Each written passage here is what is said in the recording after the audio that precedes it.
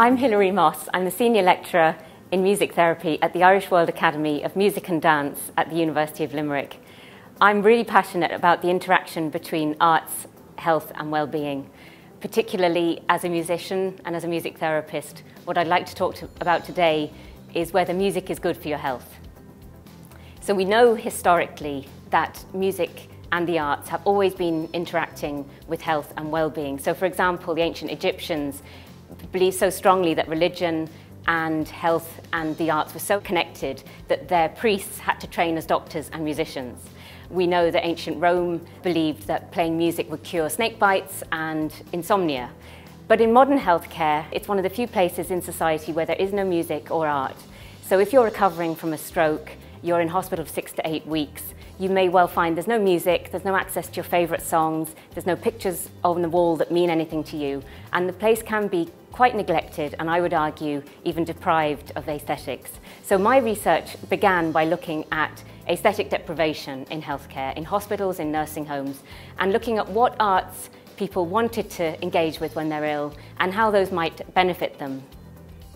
We know, for example, that if you listen to your 5 favourite CDs when you've had a stroke, that you will do better on a range of variables. For example, your physical, your cognitive recovery is actually enhanced if you have access to that music that you love in the acute stages of stroke. However, I would argue that we're in a real problem here. In modern healthcare, it's very rare to have access to your 5 favourite pieces of music. And why have we become like that in our modern health system? But as a music therapist, I think it goes further than that. So my interest is also around the psychological benefits.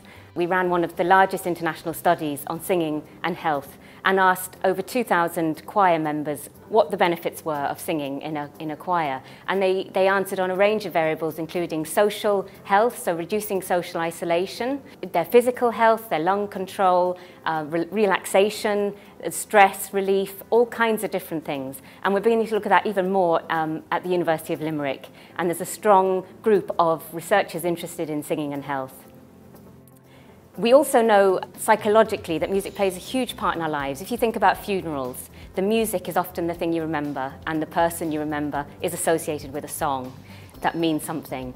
So too in music therapy, I work with people with mental health issues and particularly with people with dementia.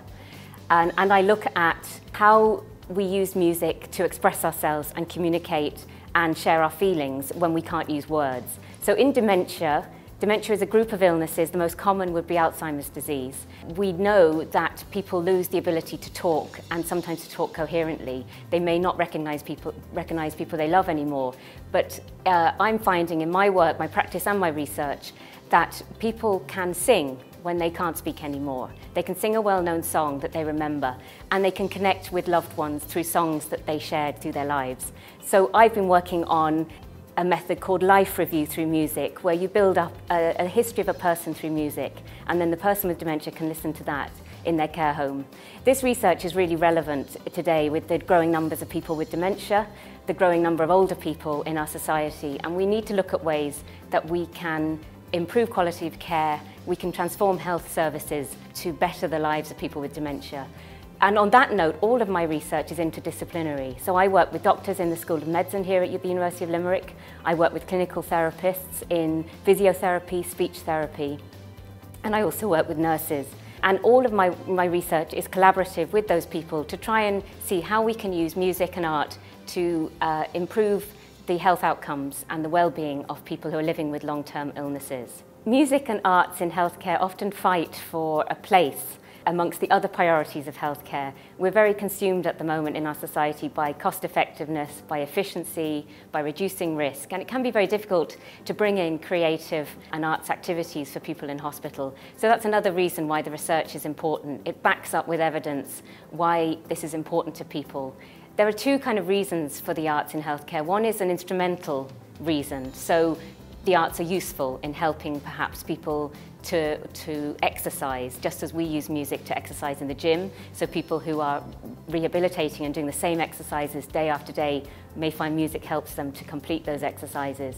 But it also has an intrinsic value, and the arts are important in our society. They are part of our everyday life, and without them we have less opportunity to live a full life. So on that basis, we also need to be providing evidence of how the arts play a part in our humanity and in our society at large.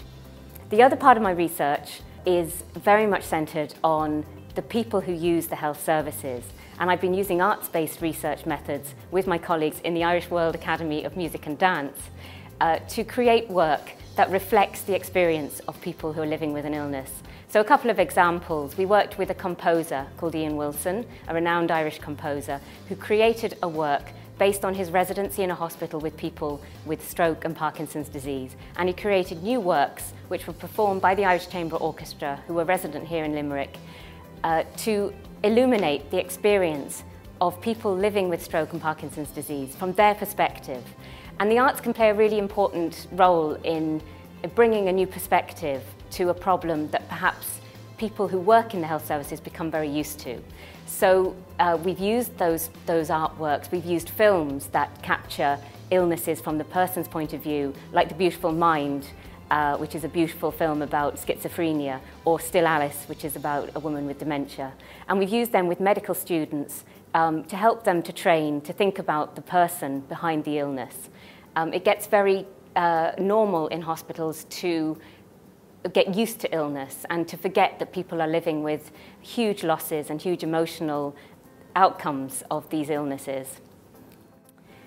Similarly, we would have worked with visual artists to create artworks that reflect the experience of chronic pain. I'd like to also tell you about some research that's currently underway in Limerick with my colleagues, my PhD students. So we have 2 studies underway of music therapy with children with spinal injuries and acquired brain injury, looking at how music therapy might help with movement and psychological recovery.